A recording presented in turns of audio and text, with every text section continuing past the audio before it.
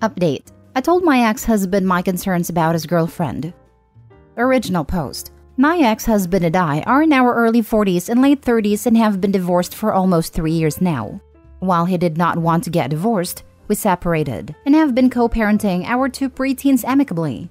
He lives within 5 blocks from our old home, and while we have 50-50 custody, our kids freely bounce between our places and choose how they want to spend holidays. We've tried hard to create a sense of stability despite the change in our family situation, and have standing tune-up therapy twice a year to make sure we're all comfortable with the arrangements. His recent partner, Maria, 29 female, has been the only one to make past the 6-month mark, and prior to this encounter, I would say that she makes him happy and is a pretty reasonable lady.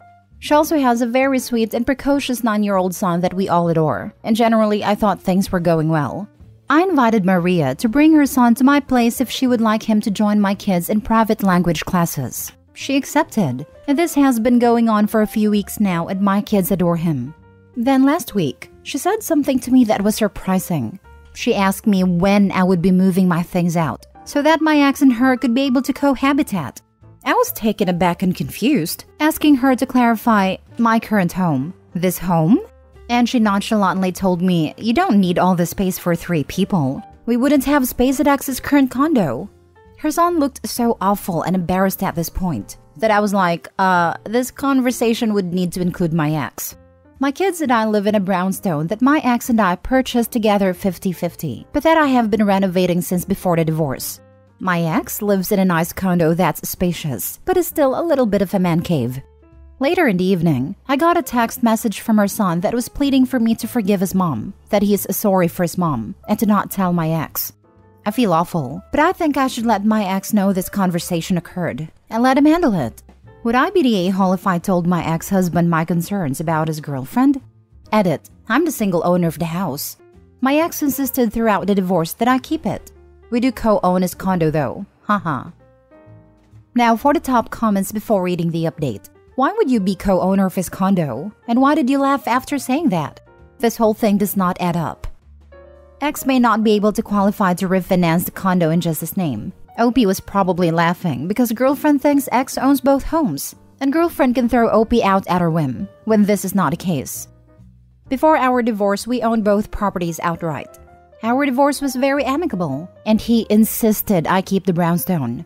After the divorce, I had my lawyer help me transfer the brownstone deed and my ex signed the documents. He just never did that with a condo.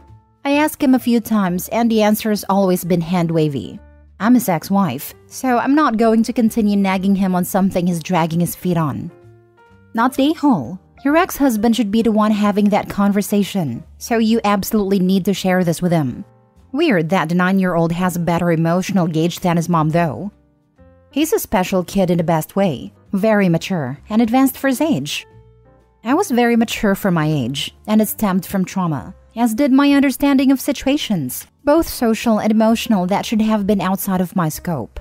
I'm not saying that this kid is definitely traumatized, just that I've never met a former gifted kid that wasn't in some way.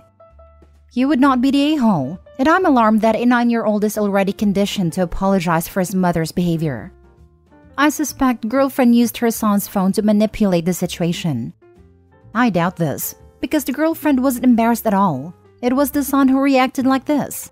I think this is just a very smart little kid with a high EQ, who has had to navigate the world with a parent who isn't nearly as savvy. Not the a-hole. It sounds like this needs to be discussed, not necessarily because of her, but because it's obviously come up in their discussions. If you are divorced and still have shared property, I think that's what this says, then you will need to sort that out sooner than later. She wouldn't really be the issue. The ownership of the property is the issue, and it sounds like he's thinking about that if she brought it up. The thing is, I don't think it's been discussed between them at all. I think she may have just assumed. When we separated, he insisted that I keep the house, and that I didn't need to buy him out. The house belonging to me is ironclad. I just got nervous and blurted out that we discuss it because her son was there. And now for the update. First off, some people ask why I laughed haha at the end of my edit that I owned half his condo. It was mainly out of uncomfortable irony. X is extremely driven and brilliant in his career, but disorganized in life. As for the update, I procrastinated bringing up what Maria said and basically told myself, assume best intention/awkward curiosity. My thought process was that it's my home, and she'll have to cart me out here on the back of a hearse. I admit I was also nervous about raining on his happiness and did not want to be perceived as a bitter ex. The kids had a grand time at camp, and a month or so ago later, we had family dinner with both sets of grandparents. My ex brought Maria, and it started out great. Everyone welcomed Maria and her son. Maria was helping me finish up dessert in the kitchen, and I was patting myself on the back for the goop-level blended family dynamic when she made an off-the-cuff comment about how she'd host parties here. Ex came in with the kids, overheard and asked, "Oh, did Low Stakes offer for you to host?" Maria's son just burst into tears and started apologizing. It was genuinely one of the most awkward experiences of my life. Long story short, the entire family has learned that ex had a vasectomy after divorce and is not looking to remarry anytime soon. Afterwards, I talked to him about the previous interaction, along with showing him the text messages, and now they're no longer together. I am worried about Maria's son, although I recognize it's not my place. Unsure what I can do there. Poor Opie and ex. Jesus. I cannot imagine what was going through the girlfriend's head. She thought she'd be the new wife, and he'd move his new family into the bigger place. So bizarre, as it doesn't even sound like younger new girlfriend at Opie's ex-hubby even had any conversations about cohabitating at all. Never mind cohabitate where. Head scratching at girlfriend's assumptions. The reaction from her kid being so immediate and so extreme makes me think that it's a pattern. Honestly, it made me suspect it had been discussed between them, and the ex-husband had said no, and that's why Maria tried to go behind his back and the kid was so upset by it. But even without that, the kid's reaction is hugely telling of something. I feel so bad for the kid. Feels like he was settling into an environment/schedule where he got to do new stuff and see good people on a regular basis. Opie described her children loving him, and now it's all going to get taken away again? Not to mention, I feel like it can be a warning sign when very young children are described as being super mature and understanding for their age. I was that way growing up, but only because of emotional mistreatment/neglect and parentification by the adults in my life. In the long term, it actually stunts you emotionally because you're stuck constantly trying to read the moods of other people and accommodating for what they want. You learn to ignore your own needs and never get to explore who you are as a person in one of the most important developmental phases of your life. Anyone get the sense Maria was looking to hit the jackpot? Also, it stands out to me that her son is so mature according to Opie. Kids grow up fast when they have an irresponsible parent. He was apologizing like she was his child acting a fool. Yes, unfortunately, kids do grow up fast when they have irresponsible parents. I personally know this for a fact. I feel for the little boy. Also, unfortunately, the ability to be mature for your age and having to parent your own parents does not translate you into a mature, functional adult. Most of the time, a young kid's maturity is complex trauma, molding them into still, quiet, vigilant people who know best when not to do anything. Knowing how to avoid triggering your emotionally immature parents does not make you a good romantic partner, say, or help you understand your own feelings to decide what you want. I'm not saying this to dump on a kid, but to empathize. I was also a bright, mature kid. What that actually meant was I sat still at school.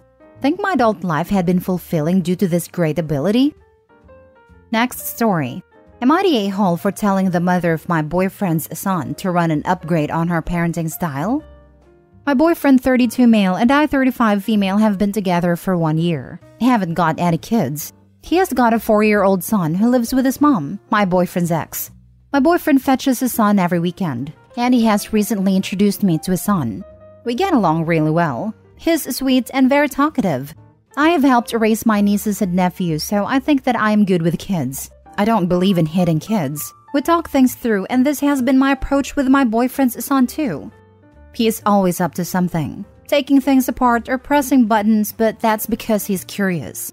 I always speak to him calmly and have started explaining things to him. So now, he asks me questions like, "What does this do? What is this?" And we explore things together, so less things being broken. I recently received a call from the mother of my boyfriend's son, asking me to stop using all these new age phrases on her child. She said that my funny things are interfering with her parenting style. Apparently, the boy said, "Don't shout, mommy. Speak soft like auntie." He also said, "Okay, take a deep breath, mommy," whenever she would raise her voice at him. At first, I told her that I wasn't trying to interfere with her parenting style, but that is how I deal with children. But she told me to go make my own kids and then teach them stuff.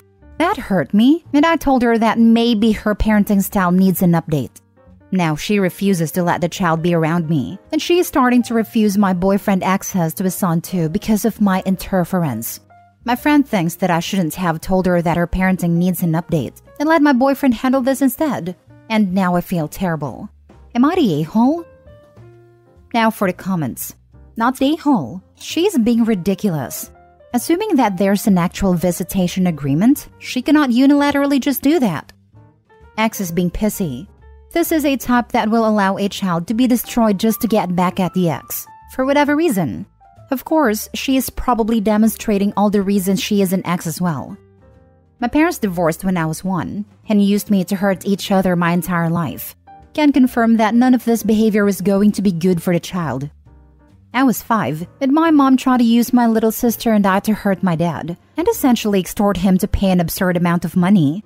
Joke's on her though, I moved in with my dad full-time at 11 and became an attorney because I was so angry at what she had done. Not the a-hole OP. X is being super petty and your parenting style sounds like mine. My son is 3. He is an intelligent and curious little person trying to figure out the world. Patience is a must with small children, and you sound like a wonderful friend/stepmom. Sounds like the 4-year-old is more mature than his mother, and she doesn't like being reminded of the fact by the kid when she loses her temper. Your boyfriend needs to go to court and get a proper custody arrangement in place, because his ex just deciding he doesn't get to see his son anymore, ain't it? Not the a-hole. That would be a fun one. Mother declaring that the father can't see his kid anymore because his girlfriend doesn't scream to it. Can you imagine telling the judge you want to change things because the new girlfriend is speaking to your child respectfully and, gasp, explains things to them? That kind of curiosity should be cultivated. Opie just found a non-destructive way to do it, and it sounds like he loves it. Sounds like he also appreciates not being screamed at for something. I mean, he's freaking 4 years old. Mistakes are gonna happen, and yelling or spanking doesn't teach him anything, except maybe that it's okay to yell and hit when you're mad. Most judges would laugh at the ex. Last story. Am I the a-hole for deviating from my niece and nephew's routine while we watch them, instead of speaking to my sister-in-law because I thought it was unfair? Our niece and nephews, 11 male, 9 female, and 8 male, were going to stay with us for a week while my husband's sister and her husband went to a wedding out of state and made a vacation out of it. Sister-in-law's always gotten parenting inspiration from celebrities and online blogs. The first clue something was off was when our niece came to us and told us that our son, 14 male, wasn't giving her his Switch to play first. I explained to her that the Switch is his, so she had to ask nicely for a turn, and it was up to him to share. When it was time for the 8 and 9-year-olds' bath time, I told them to get ready for their baths when our niece shouted, "I'm first," and went to get her stuff. At bedtime, I asked them what story they wanted to read, and again, it was our niece that answered. The following day, they wanted to watch a show and I told them to agree on one. Our niece went, we're watching the show. I told her that she needed to talk to her brothers to find something all 3 of them agree on. Her response was, boys always pick everything. So, I took that to mean that her brothers often pick and let her put on the show. When it was dinner time, my husband called everyone to the kitchen and was plating food up for the kids on a first-come, first-served basis. Our son got in there first, and our niece told him that he needed to wait, because she and Auntie go first because girls go first. My husband explained that at dinner time, dinner is served as we get in the kitchen or take turns so no one goes first all the time. Bath time and bedtime story was the same thing. She wanted to go first and pick first. So I told her since she got to go first with both the night prior, one of her brothers got to go first that night. She said that she was supposed to go first because girls first, and that's how their parents do it. Here's where I may be the a-hole. I explained to her that in our house we share and we take turns. That's how things went for the next 2 days, until their parents called and she told my sister-in-law that we weren't following the rules. I talked to sister-in-law, and she was upset that I changed the kids' routine without talking to her about it first, because she was just trying to provide an environment for her daughter where she would take precedence. I told sister-in-law she never mentioned these rules and routines when she asked us to keep the kids. And even if she had, I wouldn't have agreed to them since they would, and have, impacted my own child. I also told her she's not providing an environment to make her daughter feel valued and special. She's raising her to be entitled and being unfair to her sons. The following day, my husband's parents showed up to pick up the kids. And since then, his relationship with his sister has been strained. Am I the a-hole for deviating from their routine instead of bringing it up to my sister-in-law first? Not the a-hole. Your sister-in-law is sexist and is raising your niece to be sexist as well. At least hopefully the nephews will remember which family they can turn to when they go no contact in high school. Not the a-hole. This has nothing to do with celebrity-style parenting. It's just good old-fashioned favoritism. Not the a-hole. Yikes. That's a crazy way to raise a daughter. Your sister-in-law isn't doing her any favors. She'll be shocked when she enters the world as an adult and realizes nobody cares about her rules/opinions. Not just the daughter. What a crazy way to raise their sons. Not the a-hole. Not the a-hole. Her thought process makes no sense. It's fine to make sure your daughter knows she's valued and special. It's definitely not okay to teach her that because she's a girl, she'll always get to be first or always get her way. You're correct. She's just teaching her to be an entitled brat. I don't know. Some people overcorrect. You'd be surprised at how many women have grown up in houses where they were second-class citizens. Doesn't make the sister correct, but I can see how it came about, especially in certain cultures and corners of the world. The problem with that culture is that there are first and second-class citizens at all, not who the second-class citizens are.